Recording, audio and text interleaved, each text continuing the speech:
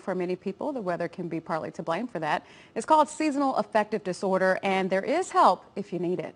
A caller is in crisis. Some on the other end may even be suicidal. I had a .44 Magnum. It was a Smith & Wesson 8 3/8 inch barrel. It was going to take one shot, and I truly thought that it was the very best answer.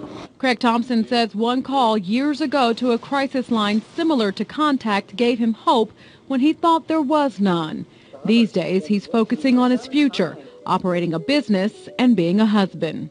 I'm very grateful that there was somebody on the other side of that telephone that gave me some guidance and was able to get me into a program that could help and address the real problem. He says it was alcohol. For others, it could be a job loss. Even the season could make them sad.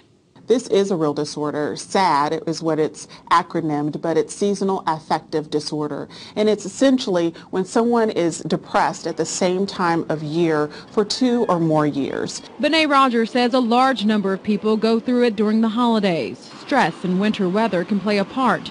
Rogers says Contact points people to the resources they need to get better, and follow-up calls have made all the difference too.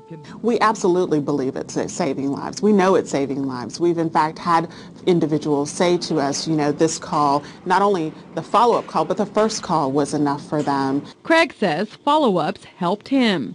To anyone in a dark place, he has one request. And I would ask before they make that decision to do it, speak to one more person. And if you or someone you know needs help, the Contact Crisis Line is 972-233-2233.